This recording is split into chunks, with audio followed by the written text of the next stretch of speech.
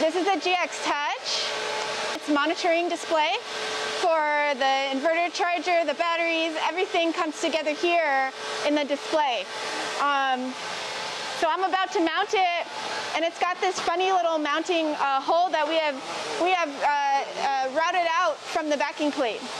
And so now here to mount this, I'm kind of gonna have to hang it for a minute to get it through there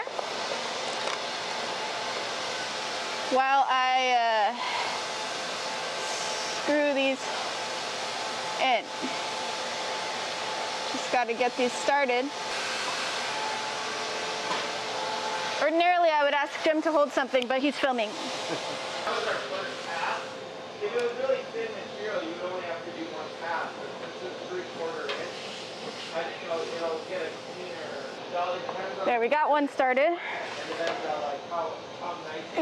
If we can get two started, we'll be going. So, but even though I'm off of there, all I have to do is. That hole is super off center. I did a great job drilling out that hole. We'll get it. We'll get it to work. We're gonna get it.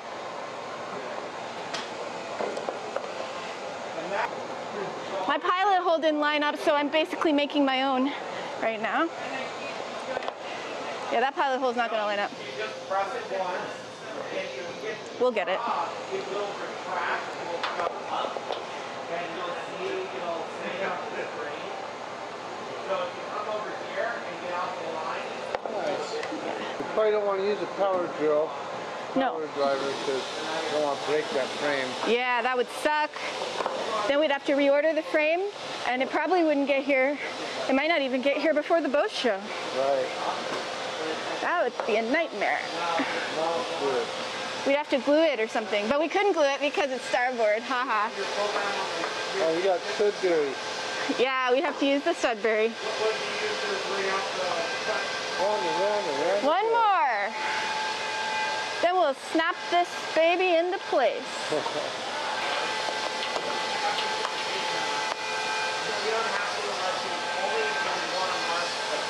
Why aren't you snapping? Huh? Snap.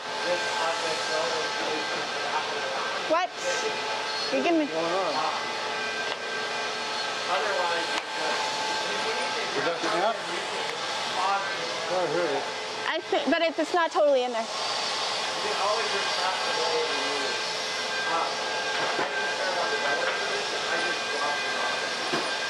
I think it's in there. Cool. Just like that. It's not totally though. I think it's all right, but it should be more. I don't want it to fall out. All right, we're putting more domino tape. Yeah, so we're going to lay out our grid. What are we doing? We are going to make a channel down the center of this to overcome an obstacle on our display. Because our display has a ridge on it that this needs to span. This is the ridge that he was talking about right here. And what's the fuse block going to be used for? Fusing what? Yeah. Everything? In the world? Everything in the world. Wow.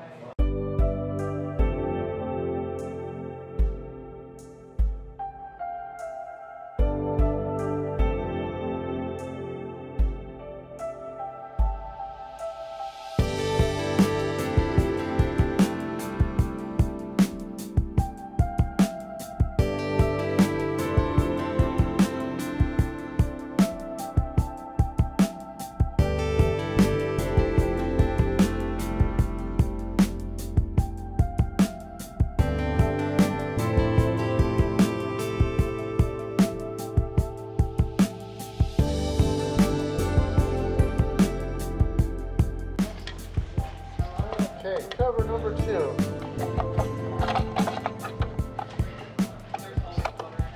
And yes, they are upside down.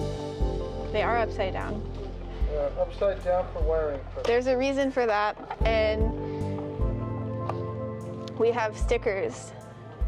You'll see. They're awesome. Oops. Do you guys work here or just for the display?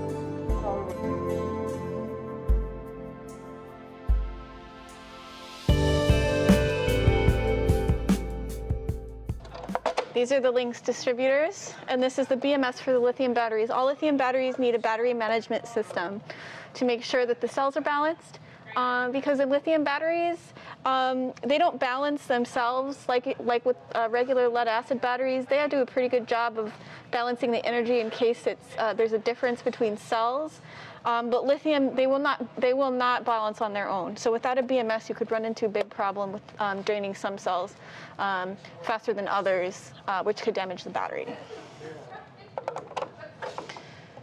And plus, a battery management system does a whole lot more than just that. Like, it monitors the battery temperature to make sure it's not overheating. It monitors the voltage to make sure that the state of charge is okay. And it will send a signal, like if it's too hot, it will send a signal to the charger, which is going to be right here, to stop charging, or if the voltage is too high. And if the voltage is too low, it will send a signal to disconnect all the loads that are drawing power from the batteries, so as not to drain the battery.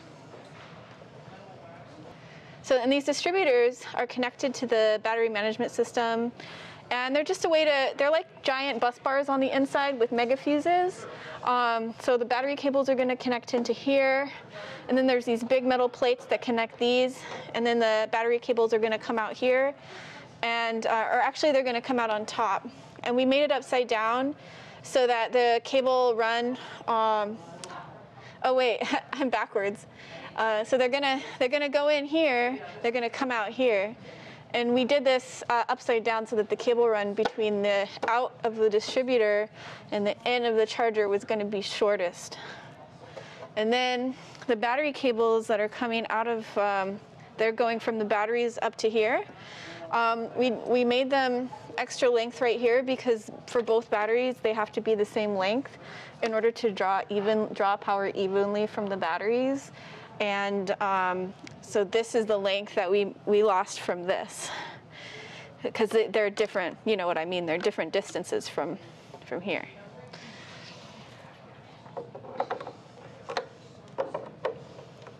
There. So now let's get the stickers. So they gave us stickers so that in case we need to mount it upside down, we can put a sticker on it so that the sticker looks right side up. You're welcome. So each box came with one. The Lynx distributor boxes, they also have a sticker in each one. So we got to make sure we get this right. So yeah, these little dots are for the light, status light, and the Bluetooth light. So we just got to make sure we line them up with the lights. That's what it really boils down to.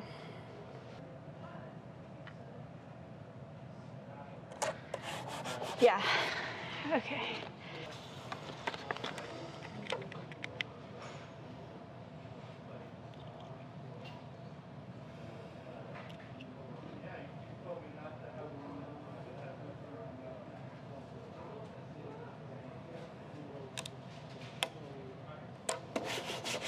There we go. Good job. Thank you. Very stressful. It's very stressful. Yeah, you get one chance, huh? I know.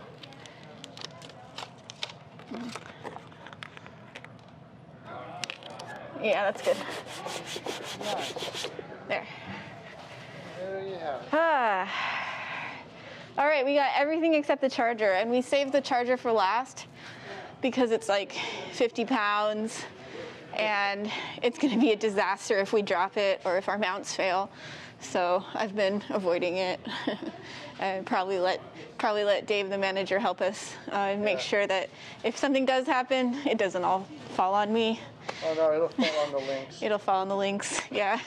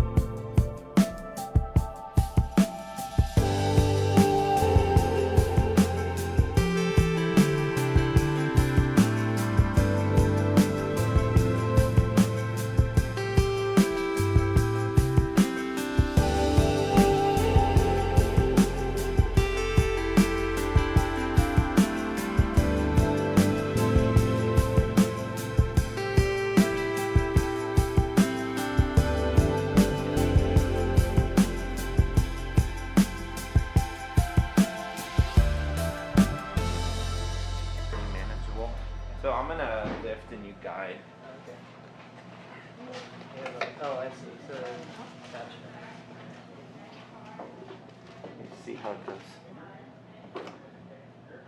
Oh, we need to put the bottom.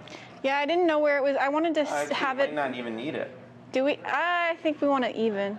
Yeah. I wanted to have it up there to see where it ends. Yeah, I think it was. Oh, it's a little off center too right now. We're a little off. Yeah. I mean, Oh, good. Okay, you just meant off center. You didn't mean crooked. no, like. Good.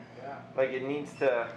We need to make sure those tabs lock into these little slots. Gotcha. But yeah, I think it'll be fine. Okay, but where did I wanted to see where the bottom goes so I can know where to put the footrest. Whoop.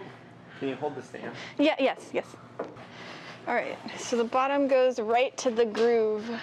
I don't know if we can get it on the foot and on the. Well, Oh yeah, we can get it. No, but is it going to go on the feet? Oh, the feet. Yes, it will just bear. holes. Yeah, like. I mean, it doesn't need more than Yeah. 2 screws. Okay. Okay. Yeah. So we can take it down and then I'll do that. Got it in there?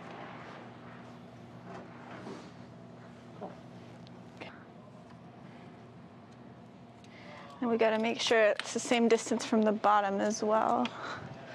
That's how it won't be crooked. That's right. So that is 1 7/8 of an inch, just a hair over, a little tick mark over 1 7/8. Mark over 1 7/8. Okay. This one is 1 tick mark over 1 7/8. Perfect. Okay, sound like a match.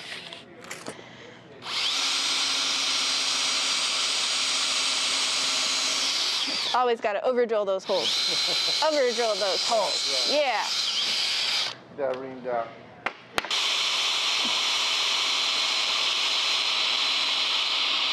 Come on. There. Yeah, helicopter.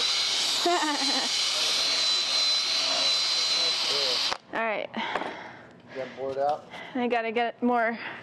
I gotta get more bolts. 2 bolts, 2 washers, 2 lock washers, and 2 nuts.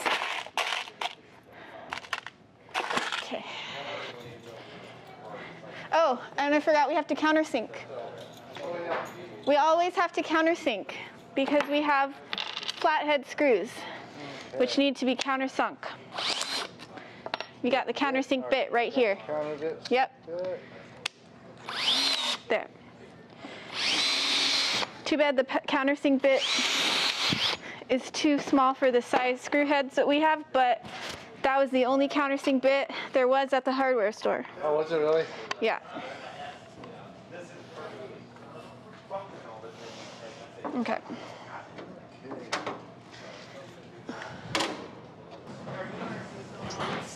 Crooked already. Okay. I just need to over drill the holes a little bit more. Lean these out a little bit more. Yeah.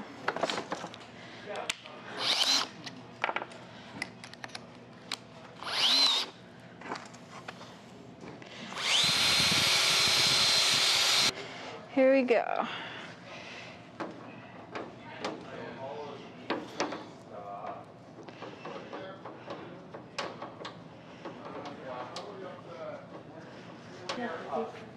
Okay, yeah, it's straight enough, I think. All right, we got it. It's all done. Cool. Now for the wiring. Stay tuned for next week when Jim spearheads the wiring project. Have a great week.